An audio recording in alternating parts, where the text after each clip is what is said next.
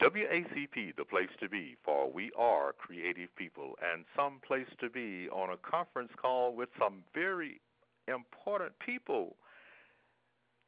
Audience, would you believe we have live and direct Bishop James Ellaby on the line? He's back from his tour in Africa. How long were you there, Bishop? 3 months plus. 3 months plus. And also on the line, we have Reverend Lee. Can you give us your full name and something about you? And we will move to the next statement because we have a lot of territory to cover on this conversation. This is a very vital conversation in that we have not talked in over 3 months. So, Reverend Lee, come in. Yes, glad to be here with you, Hassan, and with our other guests. I am Dr. Lee, Reverend Dr. Lee Barnes from Dallas, Texas. I have spent many years in Africa, traveling back and forth. By training, I am a chemist. I have a PhD in chemistry and have worked in industry and most recently in government, doing community and economic development and economic development financing for major municipal and industrial projects. And we're happy to be here to assist Bishop Ellaby in the Promised Land Ventures in Africa. All right. Now Bishop Ellaby, I know you and our audience know you, but give us a little bit about your background before we get into this dynamic discussion about Africa and the Promised Land Project. Well, to synopsis it, I would say that I was born for this mission. Ever since I was about 5 years old, my mom and my dad had died, gone on the long journey, and my aunt, my dad's sister, took me in. And there were 9 children in her family and 5 in our family, and I was the youngest of all. And to get away from them thumping my head and pinching me and making me the play toy, I would go out into the woods and climb up in a tree. And I would see myself leading people home to Africa. So my childhood dreams have become the reality of my time. Wow.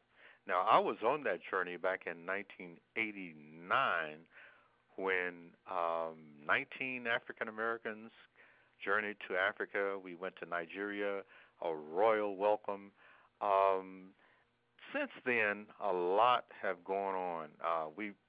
WACP put up a video recently, and we were talking with Odidi, and he was explaining about hosting a trip to Africa. And you met Odidi in Nigeria. We'd like to know where that whole situation is right now, and what are we doing in terms of moving forward on that? Well, right now we have basically shifted gear. The Cross River State, under Senator Governor Lau Imoki, he has been set down in a tribunal of 5 governors with him. And in order to come back into the governorship on February the 25th, there will be a re-election. If he wins that re-election, he will be reinstated as governor. But we, at the same time, had a great interest in the Akwa Ibom State.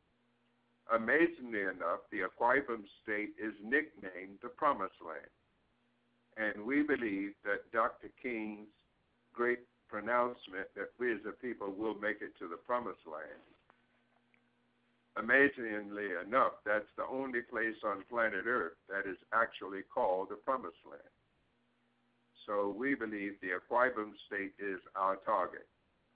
And Governor Godswill Fabio also believed that he is born to be the governor at the time that this great diasporan return is to be established. So basically, there will be a dynamic return. It's just a matter of who will host us and when? I mean, is this what we're understanding? Because in the video, Odidi was explaining that he was preparing to host up to 28 people, and everything would be cared for and everything. Um, can you elaborate on that, and also tag it with what is happening now, and how the shift would what the shift has to do with what was set up prior? Well, Odidi was a diaspora coordinator for the Cross River State, where our initial project was to work with Governor Imoki. But our target at the same time was to first be accepted in letters. We have letters to back it up. I think you have it in your archives, that we wanted to go to Akwa Ibom first because of its name, the Promised Land. And our prayers have been answered. So now, Odidi cannot be found. We're not able to communicate with him by email, by telephone, by text. That's right. But Governor Godswill Apabio is quite real and quite ready. So the shift is, we don't have time to play a political game or deal with any kind of game. We see the situation here in America. The winds are blowing, the fires are burning, the water's falling, the earth is shaking, and it lets us know it's time to check out of Dodge. So we have to get ready, because someone have to be the pioneers. Our forefathers used to say, get on board, little children. There's room for many or more. Or the chariot's going to swing low and take us back home. Whatever the case is, we have to be in preparation. And that is why we are going to put lock, stock, and barrel in investment with Governor Godswill Apabio and the Akwa Ibom State. So it looks like what we saw in the video is still going to take place. It's just shifted in terms of who is doing the inviting now and who will be in charge of receiving us. Yes. Okay.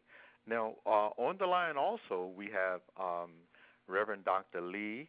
And can you introduce how you met this brother and what role he plays in this whole operation of Bishop Ellaby? I would like him, in his introduction, to begin with how we met and go into the fullness of why we're sitting here together. So over to Dr. Lee. Yes, sir. I work for one of the large retail pharmaceutical firms in Dallas, and one of Bishop Ellaby's, one of the church pastors, walked into my establishment one day and said, will you come to a meeting? We're having a gathering at the church, and we'd love to have you come down, and we're going to have one of our great bishops from Africa to come and be our guest that day, and we'd love for you to come down and meet him. And so, well enough, I did go to church that Sunday at Bishop's church, and, of course, I did meet Bishop there while on the premises, and we began to talk, and I learned of this great movement back to Africa called Promised Land, and I learned of the AFON group. Well, Africa has always been my desire as well, and the mission has always been the same as his, never knowing it. My experiences with Africa go back with Dr. Leon Sullivan and his group called IFESH, the International Foundation for Education and Self-Help. Yes. And there were many of us involved with IFESH back years ago, and as you might recall, we used to go somewhere in Africa every 2 years. That's for right. an African American conference. And so I got my introduction to Africa through Dr. Sullivan's ventures in IFES. And, of course, I've continued to go now for the last 30 years, somewhere in Africa. I actually have lived in Nigeria in some of the places you all are talking about for about 3.5 years. I went in Lagos, and I traveled all over the country.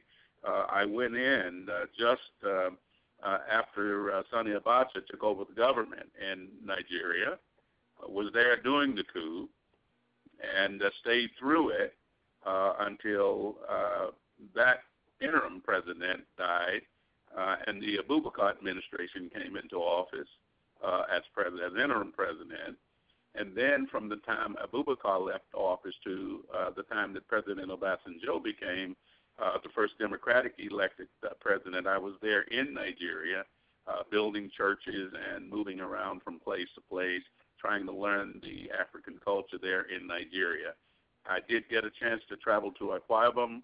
I traveled to Ibadan, of course, all around Lagos, and those areas around Lagos, like Ikeja and Ikoyi and Lekki and Victoria Island, and then on down into the south, into Port Harcourt and so forth in the east, and on down into Onkweri, down in the Delta. And many of the areas that he's talking about there in the Delta, I was able to travel down to those places in buses and in cars. So I've walked much of the ground that he's discussing. When he asked me to become a part of the team and bring my enormous experience in government and technology, of course, I agreed right away. And so we began to fashion a proposal for the present governor of Akwa Ibom. Wow. Well, it is a great honor to be in the presence of both of you gentlemen. And I would like to extend this conversation based on some of the current events taking place in Nigeria, which we would like to get a report from both of you on concerning this uprising with the Muslims and the Christians and the attack on different people's sanctuaries and everything. Without giving any type of biblical references, can I get your personal dialogue on what you think this is all about and where this is going and where it won't go? Yes, well, my take on that is the Bible is fulfilling itself in all categories. There are wars and there's rumors of wars. Nation is rising up against nation, kingdoms against kingdom.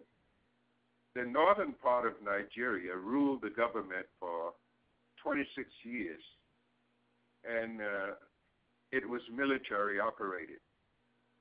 And now, in order to try to bring the military back into action, there have to be something that looks like the civil government cannot take care of. So they have to reinstate the military government. To me, it's dumb that people will blow up themselves and kill innocent people, and it's no Quran, no Bible, no Talmud, no Torah, no holy book that introduced such stupidity. So I believe it's a political ploy, barbarically done, to try to get the military to take over again, which would be the Hausa, basically, in the north. And I have been told by one of the great leaders of the Islamic world, the Sultan of Sokoto, the Emir of Kano, the Emir of Zaza, say that this money is being shipped in from Yemen, Saudi Arabia, and such to get the youth to create these jihads or whatever they want to call it, but that the true leadership of the Muslims is not behind it. So whatever the case may be, it will not last. There's a prophecy that's given by a great leader in Nigeria that there will be no more coup, and since he has spoken it, there has not been. There will be no more civil war. So whatever evils are trying to get in through an evil plot, it will not last. and it will not stop Africa's diasporan children from going home. That's good news. If I would add my take on it, yea, though I walk through the valley of the shadow of death, I'm not going to fear any evil. No evil. That's right. It is written, we will go back to our father's land with great substance and die of a ripe old age, meaning we're going home peacefully and we will live peacefully until death. Okay. And with a discussion from you, Reverend Dr. Lee, we talked at length about your travels in Africa and your experiences with uprisings and all like so. I think you were there for long months over the time that you intended to be because of some uprising and everything. Can you give us your take on where we have come from, where we are, and where we're going in terms of stabilization of the African Nigerian country? Absolutely. I think mine, looking at it from a political perspective and a religious perspective, are these. As you know, in the past 3 or 4 years, Nigeria, which is the most populous country in all of Africa, its credit rating has gotten substantially stronger. They have paid the majority of their foreign debt off. The credit rating is the highest that it's ever been on the Fitch report. That makes Nigeria a very prosperous country. Because it has made Nigeria a very prosperous country, the Nigerian influence at the head of ECOWAS, which is all of the African countries, has now become one of unity all across the African spectrum. All of the countries that are there are modeling after Nigeria, especially the oil-rich nations and the mineral-rich nations. They are changing their focus on paying off or liquidating as much of the foreign debt as absolutely possible, and then freeing themselves of control by the World Bank. As you know, simultaneously going on in Africa is extreme marginalization by the World Bank to prevent that from happening. As a process, they want to devalue Nigerian currency again and to devalue those currencies that are getting stronger. The purpose for that is this. All of the major foreign powers are represented in Africa today. That's right. There is a breaking up of the African continent between the United States and between China. The Koreans are moving over there now looking for land. The Lebanese have been there for years. And many nations are coming to Africa already to devour the resources. If you check the economic impact there, all of the fiasco with all of the money issued in the United States, with our hedge funds and all of those junk bonds and everything, most of those funds ended up in Africa. There are more bond funds in Africa than you could imagine. Real estate is being purchased everywhere in Africa through those bond funds that were in the housing market, and all of that money that was lost on Wall Street was not really lost. It was actually transferred into Africa and purchased real estate. Wow. Big agricultural real estate, big mineral real estate, all of that is being done. Now, there is a grabbing. There's a massive land grabbing going on in Africa everywhere, starting in the Sudan. The United States is there. All of the churches, everybody you know, is in Sudan and in Burundi and in Uganda. They're all in the Delta and everywhere else that you find in Africa because of the massive wealth that is there. And also everybody is locating strategically in Africa.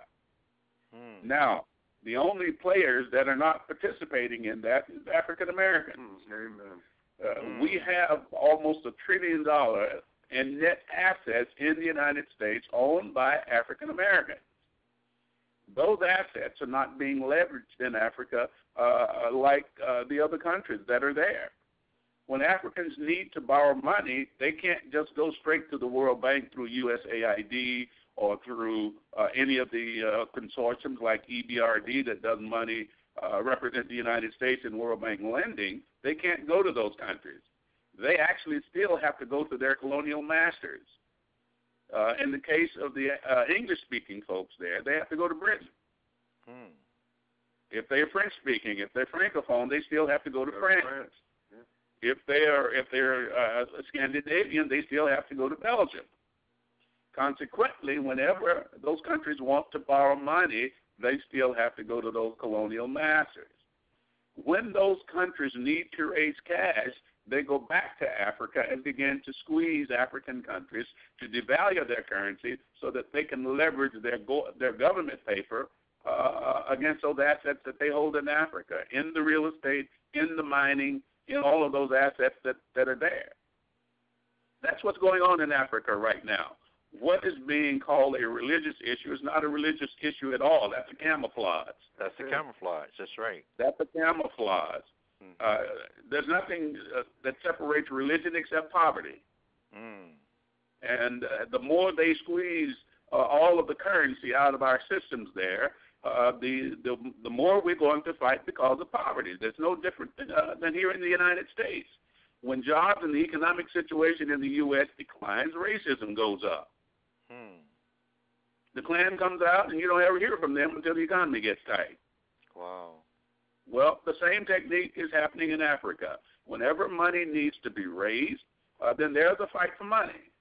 It's not really religious. It's a fight for money. And because the money that is in Africa now is being controlled by those that are in power, everybody wants a piece of that. And so what we think is a religious war is not a religious war at all. Those guys like Babangida up in the north and all of those emirs up in Kano and Kaduna and all these other places and Just and all of that, as Bishop has said, has been running this thing for 26 years. And in the past 6 years, they have not been, milking the old cow. So they want to get back in that milk the cow. So it's the same because story Nigeria all has over. become very prosperous. Yes. Same story all over. Yes. Conquer and divide. Divide and conquer. That's it. Make poverty, create war and a crisis. But if you go to those countries right now, if you go to a place like Lagos that has 15 million people, you'll find 3, 4, 5 million whites that are there. They don't care what the climate is. They definitely don't. If you go down to Akwa Ibom in the Delta, where all the major corporations are operating down there, whites walk freely on the street, and they'll cross land walking. Yes. And we're afraid to fly over there. I'm so happy that you're bringing this out because I've talked with many people and the fear set in immediately. Oh, I heard that there was some war and people getting killed and like so, and I wouldn't want to go there now. I mean, is it going to be safe and all like so? I am so happy that you're bringing this out. 747s, DC-10s, Airbuses, 757s are loaded. 90% white. That's correct. That's it. Our biggest enemy is the State Department at our embassies in those countries that issue those warning reports. We have to get, and that's what Dr. Sullivan tried to prove to everybody. You need to go see for yourself, no matter what the climate is. Go. And in Africa, we have a saying, go. Okay? That is the only way you're going to determine that Africa is definitely the place that you want to be. As soon as I can get on the plane, I'm headed to Africa, and I'm retiring there in just a couple of months, Hassan. Thank you very much. Nothing is going to stop me from getting there. Amen. Both of you have cleared up a lot. We've covered a lot of territory. We want to close it out with a final closing statement of what is the next step and what do we all need to do, what page do we need to be on in terms of making this next step and this next move? Well, from my standpoint, we have made an arrangement and we have been given a signal of Governor Godswill Fabio that in March, the only thing he did not give us the exactness of the time, And it's hard to get people from Nigeria to do that. I don't know whether it's because of the ethnicity, but people will tell you, oh, I'm coming. You say, when? They will not give you the date, the place, or the time. But he says in March. So our preparation is to get everyone on deck and let them be able to know what they bring to the table to be able to fulfill the hopes of this governor, that the first welcome village for the Africans in the diaspora will be in Akwa Ibom State. And he wants it done in his tenure as governor. So we want to get as ready as we can for March. Whenever we come here, he will find out that we are organized and we have what it takes to carry out the mission. That's my take on that. Very good. And your closing Hassan? statement? Hassan? Yes. I would recommend that any and every African American that is serious about Africa save $2,500 to $5,000 on their own and plan to make a trip to Africa, whether it be Liberia, Nigeria, or Uganda, or wherever. The reason we love this location is that's where slavery began in Africa for us. It's off the coast of Akwa Ibom and Calabar, and okay, that Guinea man you talked about, this is the location, all up in Senegal and in Ghana. But it began at this promised land. Yes. We now have an opportunity to go back there and do something constructive. We don't want to go to Africa the way we typically approach what we do even here in the United States. If we go looking for a government contract, if we go looking for, some big deal to go down, I think we're going to miss the point. This is an opportunity for us to come together and invest together and be given the necessary government support and infrastructure to make those dreams happen. Now, for those that do not want to go to Africa and want to remain in the United States, then let's find a way to link our two economies. The reason the Asians are successful is because, I think we lost him. Hello? Yes, we're here. The reason Asians are successful is because they link with their country. The Europeans link with their countries. The Hispanics link with their countries, and so you have massive economy that's in effect. With African Americans, we try to live in our little neighborhood, and we don't trust one another. We don't invest together. This is an opportunity for us to use the awesome, massive assets that we have here in America in the hands of African Americans, joining those that are our partners of other groups, and utilizing both technology, resources, and money in Africa to begin to build us a homeland and a solid base that we can connect to repeatedly. This is that opportunity to do it like it's never been done before, and we have the help of a governor there that is willing to step out on a limb to make it happen. All right, then. Well, you heard it first, live and direct on WACP TV, the place to be, for we are creative people. And we're going to continue this conversation with those members who are already signed up to WACPtv.ning.com. We want you to come to this conversation by way of posting right underneath this logo where you've heard this message. We want you to comment, ask questions, and your questions will be answered by one of these two gentlemen. We are all members of the WACP TV community online, and you can get answers to your questions.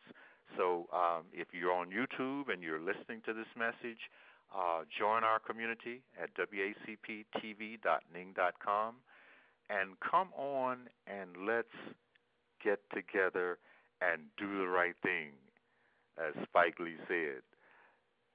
Signing out, WACPtv. I've been your host and tour guide, Hassan Ortiz Rahim. Thank you for listening, and have a blessed life. Peace.